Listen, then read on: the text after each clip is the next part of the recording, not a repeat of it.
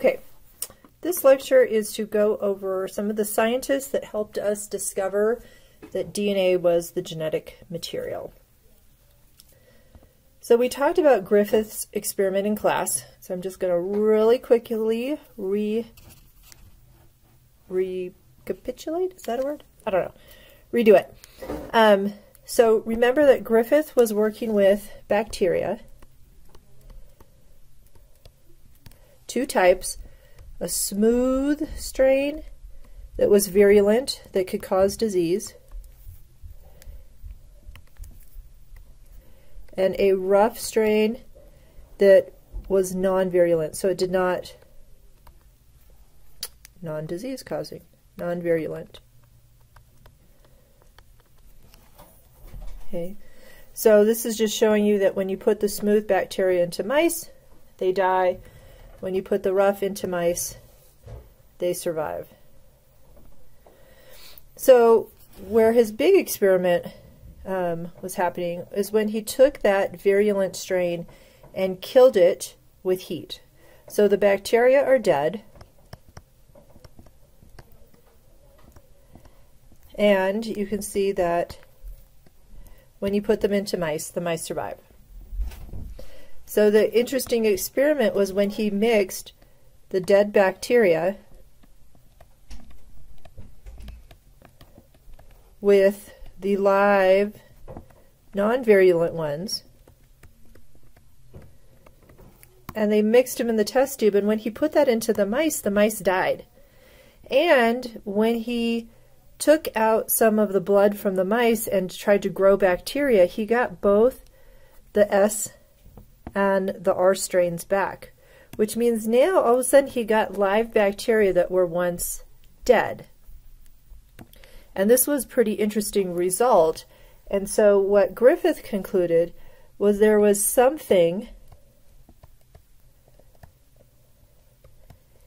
in the dead bacteria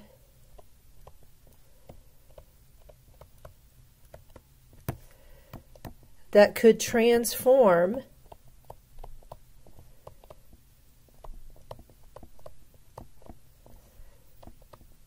the rough bacteria into the smooth type, because now he got live, smooth ones back. The key is that it's something. He didn't know it was DNA. He didn't know what it was because he didn't have the tools of biochemistry at that time. But he knew that somehow genetic information could be transferred.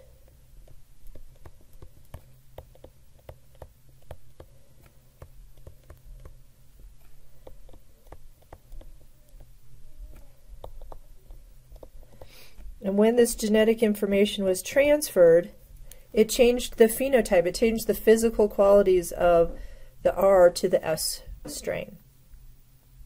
So that was back in the 1920s. A couple decades later, in the 1940s, Avery, McLeod, and McCarty took Griffith's experiment and then had some more biochemical tools to start eliminating the macromolecules. Okay. So again, they're going to take the heat-killed S bacteria, just like Griffith did, and they're going to get rid of fats and carbs because nobody thought that those were genetic material. But the question was it protein or RNA or DNA? And so Avery, McLeod, and McCarty had some enzymes that could chew up either protein or RNA or DNA, so they could eliminate those macromolecules one at a time. And so when they added an enzyme that got rid of protein, so there's no protein in there, but there was still RNA and DNA, and then they did Griffith's mixing experiment where they added those rough cells, they got the S strain back. So just like with Griffith, transformation happened. Same with when they got rid of RNA. So that means there's still DNA and there's still protein. Oops. Added the rough bacteria, got the smooth back. Okay, so maybe I will just go to that next one. Okay. So they were getting colonies, and remember I told you these are like what you see growing on your food in the fridge. They're little round mounds of bacteria. Oops, they don't do that. Okay. The big experiment, the take-home winner, was when they added a deoxyribonuclease. So you should recognize that as DNA, and nuclease is something that chews up or breaks down DNA. So there was no DNA, and they added the rough cells to it. You got no smooth bacteria back. Okay, no transformation. That's telling you that the only way they could get transformation to happen was with DNA. So,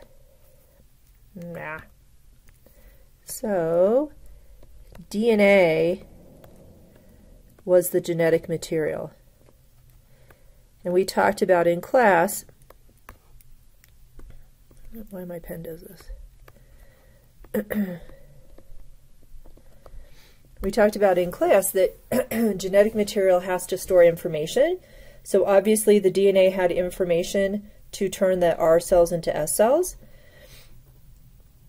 It has to be able to be replicated. So it was passed down because you got, when you had DNA, you got colonies, and colonies are thousands and thousands of bacterial cells all piled up on each other.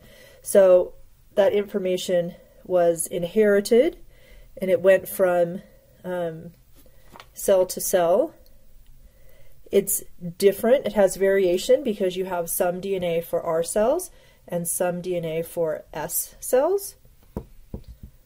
I can't remember if I got all four, but you can check. Okay, so one of the things I want you to think about is what were their hypotheses? Okay, and I did talk with Dr. Duncan, and I totally understand now why you guys don't write if-then hypotheses.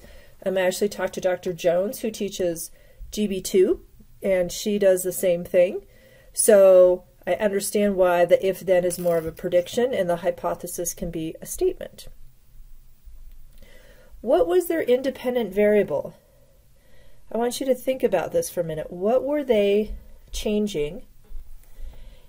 What were they measuring? And what were some of the things that they held constant? Okay, so questions like this could be your short answer on the quiz. Hint, hint. Okay, let's move on. Hershey and Chase had another experiment that helped us define that DNA was the genetic material. So Hershey and Chase were using a virus, which is called a phage. It's also called a bacteriophage. And that means it's a virus that infects bacteria. So let's take a look at their experiment. So these phage are totally cool little viruses, and they are made up of protein, and they are made up of DNA. And they have these other parts to them, but those are all protein. Okay. Here in the green is our bacteria. And what phage do is they look like these little lunar landers, and they land on the bacteria and they inject their genetic material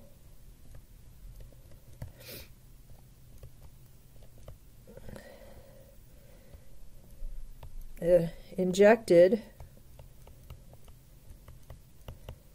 Oh my goodness. Okay, genetic material injected into the bacteria. Okay. All right. So the question is, what is this genetic material? So they can use something called radioactive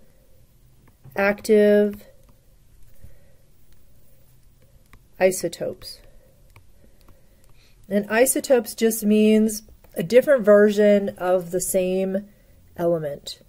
Okay, and radioactive means it sends off a bunch of energy, and why that's important for science is that we can measure how much energy something is sending off, and we can measure it versus something that's not sending off that energy. So for the protein, they used something called S35, and the S is the element sulfur. And some proteins have sulfur in their amino acids. So you can radioactively label, the 35 stands for the radioisotope, sulfur, which gives you, and I write it like this, radioactive proteins. So you can tell where the proteins are in like a mixture. So remember, you can't visualize this. They didn't have good enough microscopes at the time to see what was happening. So they're going to measure where is the radioactivity. For DNA, they use radioactive phosphorus because you know that DNA is a phosphate, sugar, and base. Right? So they can make the DNA radioactive and see where it goes. So let's look at their experiment. So experiment 1, they tested proteins. So it's kind of all fuzzy and pink. That's your S35. And the way the experiment works is you take the phage and you grow them in this S35 liquid, and so whenever they're making proteins, they become radioactive. And then you take those radioactive phage and mix them with bacteria. And so what they're going to do is they're going to inject their genetic material. And then what you do, and this is so cool, is you put them in a blender, right? So what you're trying to do is knock the phage off. So you have these little viruses that are going to be in the liquid, and you have cells that are going to be heavy. And so when you spin them in a centrifuge, so centrifuge, imagine going on like a merry-go-round on the playground, you know, and you get spun and spun and spun and spun. So that's what a centrifuge does. And all the heavy stuff goes to the bottom, and all the light stuff is in the liquid, right? So you can think about this if you mix up a bunch of sugar and water, right? And then you let it settle, all that sugar will settle down to the bottom, okay? And the stuff that's dissolved is up in the liquid. And so what they found was that the radioactive parts, the proteins, were in the liquid. The proteins did not get into the cells. So the bacteriophage must not have delivered protein as the genetic material into the cells. So let's do the reverse experiment. Okay, now we're going to use radioactive phosphorus. So the DNA is radioactive, and they kind of do a blue glow.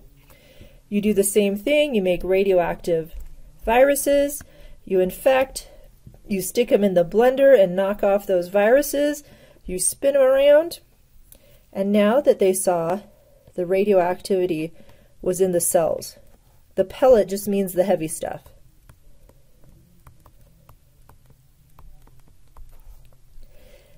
The liquid was not radioactive. That means that the viruses were actually injecting their DNA into the cells to make more virus. So that told them that for these viruses, DNA was also the genetic material. So again, for this experiment, I want you to think about their hypothesis, their independent variable, their dependent variable, and their constants. Okay, so now scientists were focusing on DNA as the genetic material. A scientist named Chargaff looked at the amount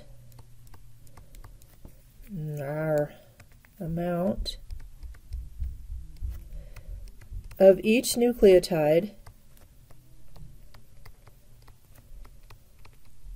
So the amount of A, the amount of G, the amount of C, the amount of T in a whole bunch of different organisms.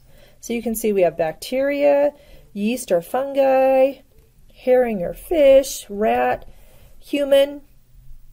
And if you look at his data, what he found was that the levels of A's and T's were very similar.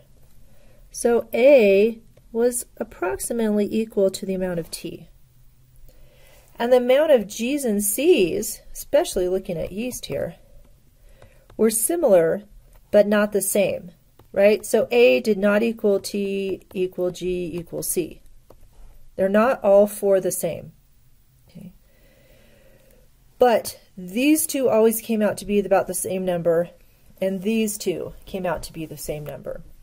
And what we're going to find is this is going to determine base pairing. Right? We talked about A and T base pair and G and C base pair. And now that makes sense because we know that you have two strands of DNA, and so on one strand is A and on the other strand is T, and likewise with the G and C. They didn't know that yet, but he said, this is pretty interesting. G's and C's are always similar, and A's and T's are similar. Around the same time, people are trying to figure out what is the structure. Okay, so DNA is the genetic material. We know it's super important. What does it look like? And so Watson and Crick came up with this famous double helix structure.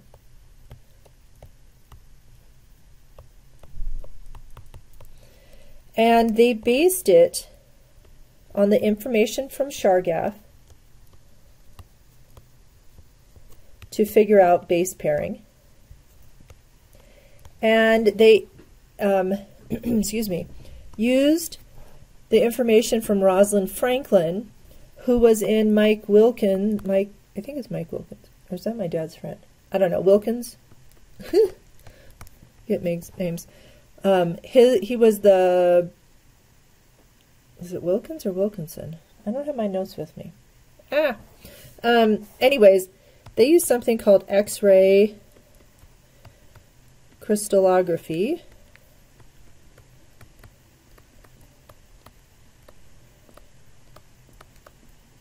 Okay. And when they did this X-ray picture of DNA, they saw that it looked like it was in this helical form and that it had evenly spaced sides to it, and they also knew some of the measurements. And so when Watson and Crick started putting together this ball and stick model, they realized that if the A's and the T's and the G's and the C's base pair, and if you have them running anti-parallel, they will fit into this helical structure. So they took data from Franklin, they took data from Chargaff, probably some other data that was out there. People knew what DNA was made up: phosphorus, sugar, nitrogenous bases, and they came up with this model in 1953. So now we knew, okay, we are going to focus on DNA. One of their because their models had these, sorry, I'm not talking very well. Because their model had this base pairing that was happening, it lent the idea that there's a way for DNA to be replicated. Right? That's one of the criteria of genetic information. So Messelson and Stahl looked at DNA replication. And there were three hypotheses about how DNA replicated. It could replicate by the conservative replication, which means the parental strand always goes back together.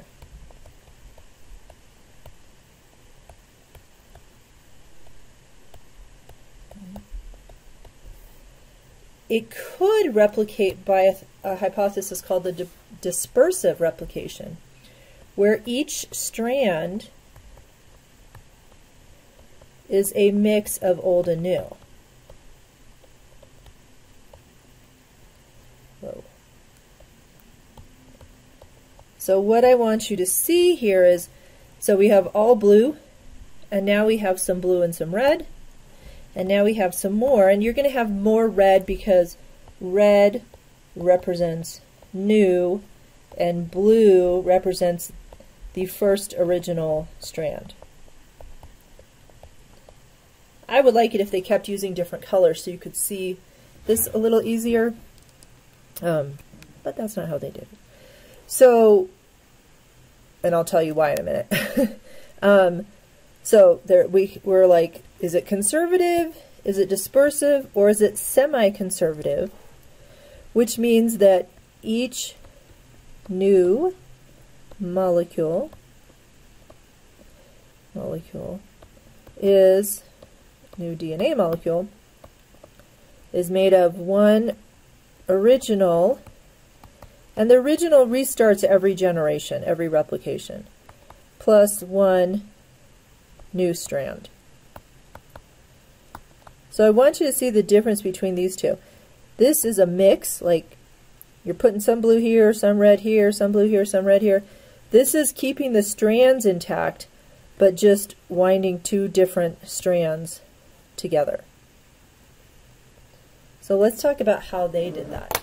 So they did it with radioactive isotopes again, but instead of two different ones, since they were just looking at DNA, they used nitrogen. Okay. So we know that DNA has nitrogenous bases, so there's a lot of nitrogen in there. And you can get what we call a heavy, because see, it has more neutrons, so it's a little bit heavier, and a light isotope. And so when you grow the E. coli, that's their model organism, in the heavy or the light isotope, it gets incorporated to the DNA, and so the DNA strands will weigh differently. So again, they're going to use a test tube, and they're going to use centrifugation.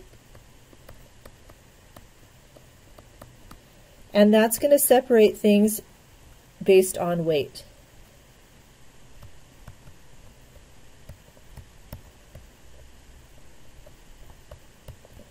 Okay. So heavier towards the bottom. So in this case, it would be things with N15, and light towards the top, N14. Okay, so this is what they got. I should not say this is what they got. Oh yeah. So let's look at what they could get based on their predictions. So if it was conservative replication, then after 2 rounds of replication, and I'm sorry, I should, let me clarify. They started with heavy nitrogen. And so this blue band right here is showing you if it was all heavy, what it would look like. This red band here is the light nitrogen, and that's what they switched to, so that's why the new strands in here are red. And it would float up higher. So they let the bacteria go through a couple rounds of DNA replication, and when they looked at the bands, if it was conservative, they would expect to have blue band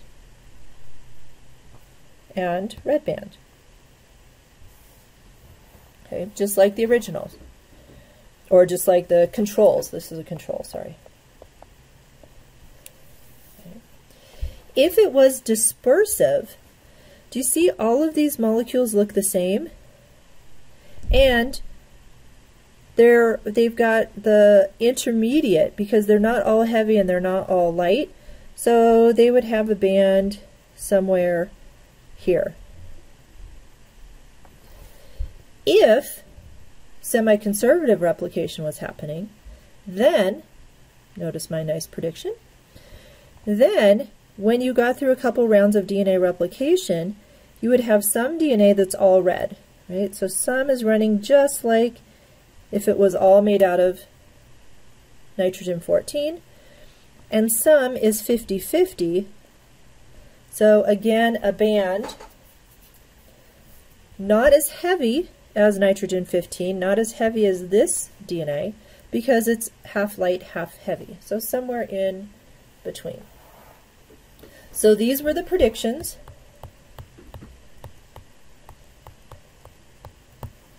And let's look at their results. So their results were, and this is the one we're going to look at, after 2 generations, they had a light band and a medium band, right? So again, here's the controls like I drew, nitrogen 14, nitrogen 15. And so let's look back again. The only one with a light band and an in-between band is semi-conservative replication. Because if it was conservative, you'd have a light and a heavy, and there's no heavy band here. And if it was dispersive, you would have only one band, and yet they saw 2. So